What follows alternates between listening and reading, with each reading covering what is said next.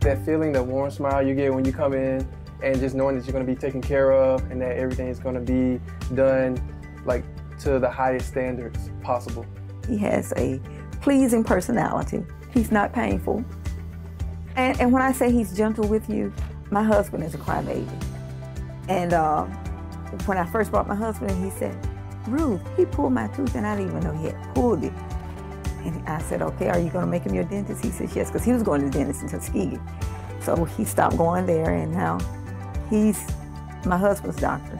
In this day and time, a dental appointment should never be uncomfortable, because people will do the preventive dentistry. We know of all the ways to prevent dental disease.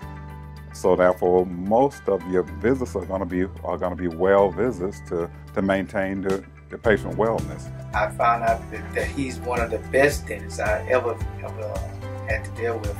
I've tried other dentists between the time, but I didn't like their way they treated people and way, and I came back to him, and I've been with him ever since, and I will never leave him. A lot of politeness. Really, they're great people, really are.